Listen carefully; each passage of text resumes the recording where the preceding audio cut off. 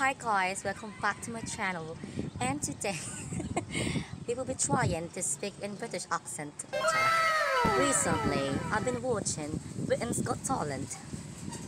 Is that right? And I'm a little bit inspired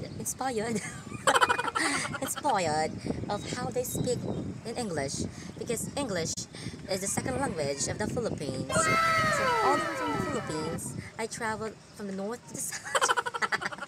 I would like to say to all Filipinos who tries to become so good in English, fluently speaking, that they practically correct grammar every time. It's not like that, girl. It's not like that, girl. Not all the time you correct the language. Wait lang, Bisaya. Usually, Filipinos answer phone calls like, hello. Hello, kumusta? Hello? But British people, wait lang. British people answers the phone like this. Good morning. Good morning, mate. Mate. Rice mate. Huh? Wala.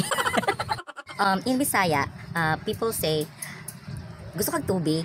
But in British people, British accent, they say, do you want some cup of water? What's water? Putang.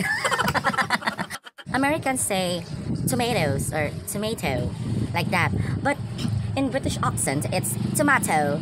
Can you please add some tomato in my sandwich? Sandwich? Where's the sun?